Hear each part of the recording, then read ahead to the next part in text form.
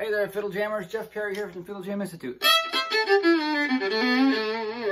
I'm here again in this little series of videos leading up to the release of my bucket list Fiddle Jam course. The course, hip, fun stuff for a beginner adult.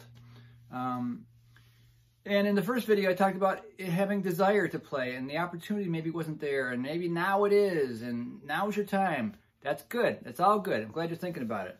And in the second video, one of the things I found in teaching adults versus teaching children is I've mentioned already that adults just need to be taught differently. You already know what you like, know how you like to learn, know what you like and what you don't like, have a whole set of preferences already set up and experiences. Maybe you've had some injuries we got to work around and loosen you up a little bit. There's a bunch of things to know.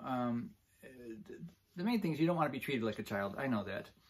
And the first thing you want, I think an adult would want, is to sound good. A kid, they can learn Twinkle Twinkle and scratch along as they're just happy to do anything. But an adult, you don't want to be scratching and squeaking. I mean, maybe you've seen my scratch and squeak how not to video. It's the most popular one of my videos. It's got almost 1 million views now on YouTube. But the first thing an adult needs to know is how to sound good, make a good tone. So in the course, I'm going to hit that first.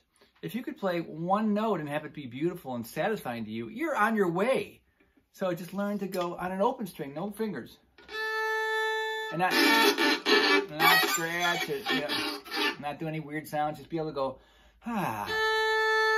And do that consistently. Have some flexibility in your fingers maybe. Try different strings. Now they might seem a bit tedious, but I guarantee in a month I'm going to get you playing a cool song. If you get a good sound first, you'll feel good, you'll be confident, you'll be on your way. That's part of the journey of an adult learning to play the violin in later age. It can be done. You just have to take a little different approach and tact as an instructor and as a student, and have a little bit of patience.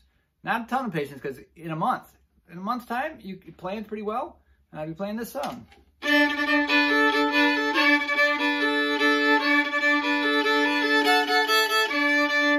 Sounds fancy, it's not hard. 2 fingers only. So, if that interests you, stay tuned here. I'm going to do another video soon about other things that you'll need to think about in order to really get the most out of this coming course. I hope you stay with me.